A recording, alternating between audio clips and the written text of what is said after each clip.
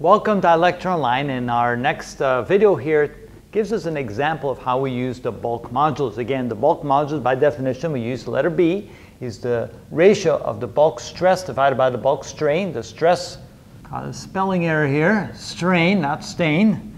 And so the stress, of course, is the ratio of the force per unit area, which is another way of saying pressure. And the bulk strain is the ratio of the change in the volume divided by the original volume. Of course, it's negative because the volume gets smaller. So negative change in the volume.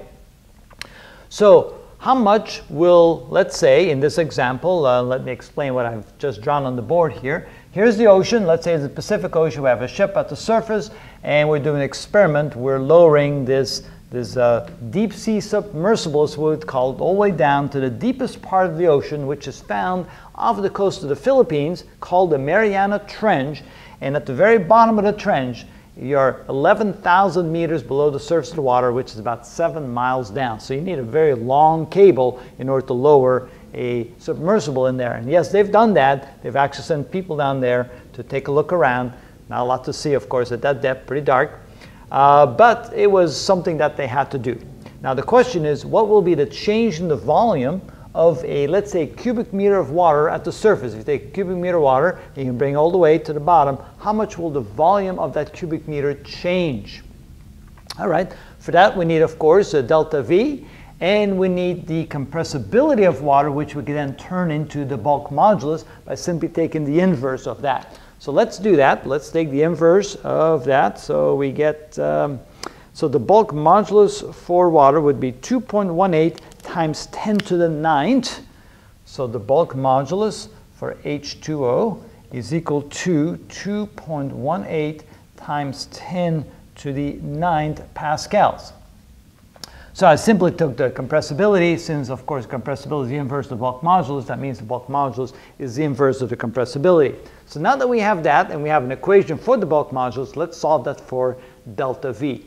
So here we go. B is equal to the force per unit area divided by the negative change in the volume over the original volume. And I forgot my BV here. All right, there we go.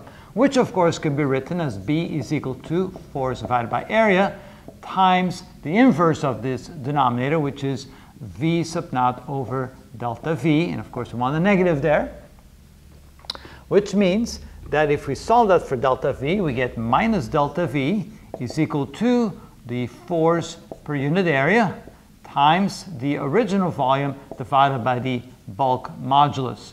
And of course the force per unit area, since we're talking about going down into a liquid, we could talk about the pressure. We could say the change in the volume is equal to the pressure at that depth times the original volume divided by the bulk modulus. So for the original volume, we're just going to take a cubic meter of water.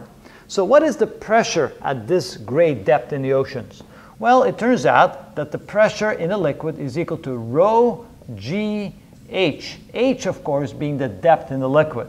So even though we like to use H, or sometimes we use Y, in liquids we go negative or a positive depth. So the deeper we go, the bigger H is, the greater the pressure. So we're going to plug that in there. So minus delta V is equal to the density times G times the depth. We'll call it Y instead of H. Maybe that's easier to swallow. So we go down a depth of Y into the ocean. The original volume divided by the bulk modulus. So now let's go ahead and plug in some numbers. The density of ocean water is a little bit more dense than the density of lake water. It's 1,030 kilograms per cubic meter. G, of course, 9.8 meters per second squared.